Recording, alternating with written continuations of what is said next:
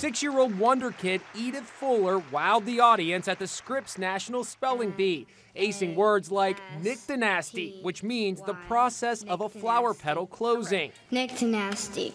N-Y-C-T-I-N-A-S-T-Y.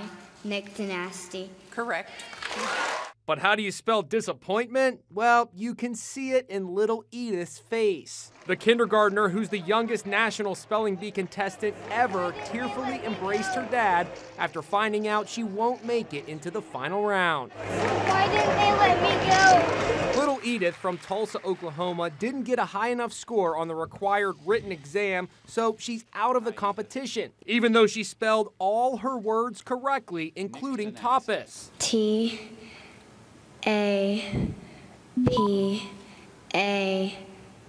tapas. When Inside Edition caught up with little Edith today, she was in great spirits. And we had an impromptu spelling bee with a couple of her favorite words. Refrigerator. R-E-F-R-I-G-E-R-A-T-O-R. And escalator. E-S-C-A-L-A-T-O-R. We're so proud of her.